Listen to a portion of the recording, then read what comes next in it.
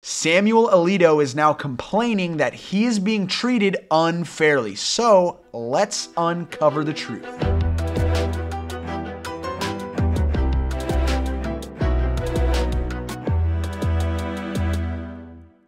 According to a new report from the Wall Street Journal, Republican Supreme Court Justice Samuel Alito complained that, quote, "We are being hammered daily, and I think quite unfairly in a lot of instances, and nobody, practically nobody, is defending us," end quote. He's saying this because public trust in the Supreme Court has been on the steep decline since the draft opinion of Roe v. Wade was leaked. And of course, Republicans like Samuel Alito and the other MAGA justices are more upset about the leak than they are about women's reproductive freedoms being overturned. Speaking of unfair, we have corrupt Republican Supreme Court justices who have all been caught in their own various forms of corruption. We have Clarence Thomas, who is effectively bought out by the billionaire right-wing donor Harlan Crow. Not to mention Clarence Thomas's wife, Ginny, texted 29 lawmakers urging them to overturn the election results. Then we have Chief Justice John Roberts, whose wife raked in a whopping $10 million